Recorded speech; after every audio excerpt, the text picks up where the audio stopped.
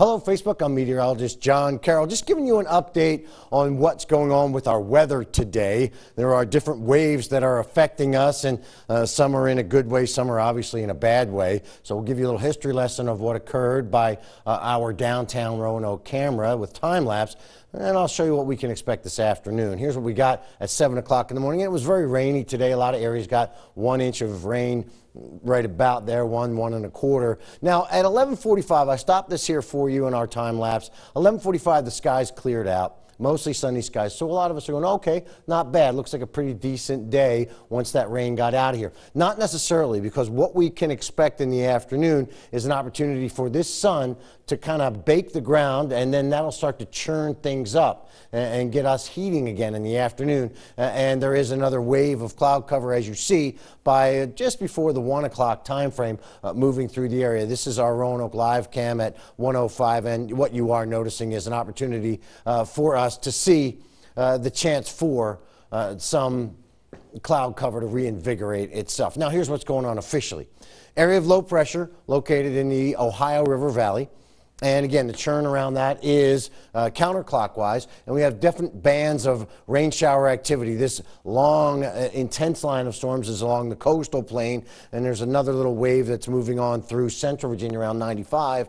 And then this is the area I am a little bit concerned about for the afternoon hour. So I zoomed in here to show you what's going on. And you can see this line doesn't look all that impressive, but it's just about ready to move into that warm, dry sector. You see there's no clouds here, so that is kind of a problem when you're thinking about storm development, as these storms will reinvigorate as they move into this dry, not necessarily dry, actually fairly moist, but very warm sector, as we have had some sunshine coming out. In fact, you already are looking at some storms really starting to get a little fired up and organized in a line through Franklin, in through Patrick County down in through the eastern sections of Carroll County. And again, when we pull this back out, we are looking at the severe threat issued by the Storm Prediction Center in Norman, Oklahoma. And again, we are in the marginal range here in the green, but in the Piedmont region, we're talking anywhere from Halifax, Campbell, in Amherst, Appomattox, and Charlotte counties. That is in the slight risk for some severe storms. Now, what we can expect from these severe storms is large hail and gusty winds, but there also may be an opportunity for us to see possibly an isolated tornado. I'm not saying that's actually going to happen, but the possibility or the pieces of the puzzle are there.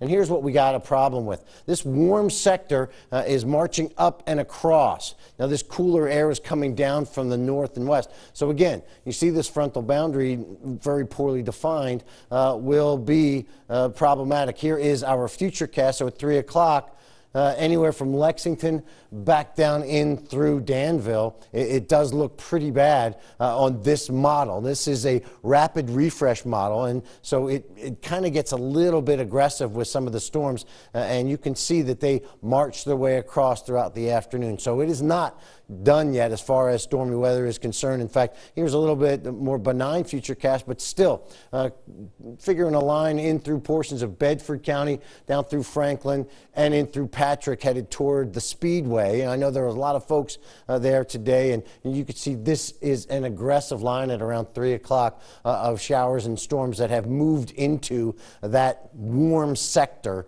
and then they'll finally get on out of here as we move through time. So again, this is something that we will be concerned about this afternoon. We're going to keep you up to date on virginiafirst.com, so be advised there is going to be a lot of activity to talk about today, so we will keep you informed online and on the air if we need to break in and talk about some severe weather that may be occurring in the 2 p.m.